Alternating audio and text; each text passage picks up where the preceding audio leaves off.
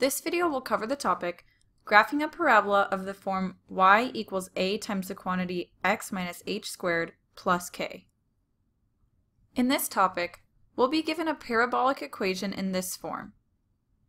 Y equals a times the quantity x minus h squared plus k, where a is not equal to 0.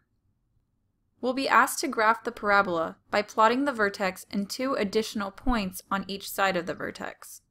I've never seen parabolas in this form before. Why would we want to write them like this? Writing parabolic equations in this form tells us a few things about the graph. First, the sign of A tells us which direction the parabola opens. If A is positive, the parabola opens upward. And if A is negative, the parabola opens downward.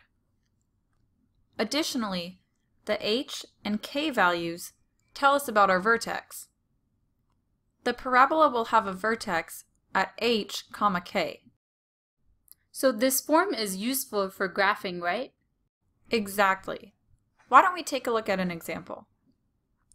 Say we're given a parabola with an equation in the following form. Y equals -3 times the quantity x minus 1 squared plus 5. We want to graph the parabola by plotting the vertex and 4 additional points, 2 on each side of the vertex. Comparing this given equation with the equation above it, we can identify a, h, and k. So a equals -3, h equals 1, and k equals 5. Since a is -3, we know our parabola will open downward.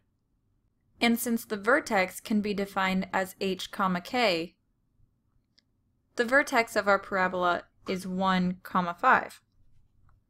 Now we need to find 2 points on each side of the vertex. To the left of the vertex, we can solve for y when x equals -1 and 0. To the right of the vertex, we can solve for y when x equals 2 and 3.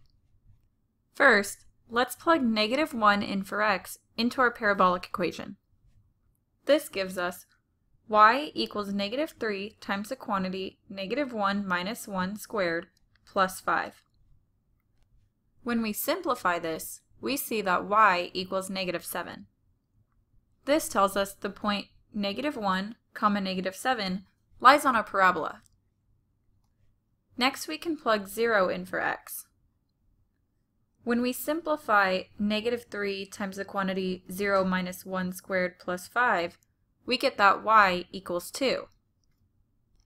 This tells us that the point 0, 2 also lies on our parabola.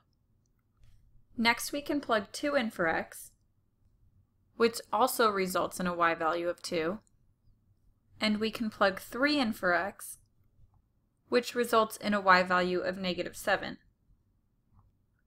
Now we see that the points -1, -7, 0, 2, 1, 5, 2, 2, and 3, -7 all lie on the graph. From here, we can plot our points. Now we can connect them with the proper parabolic curve.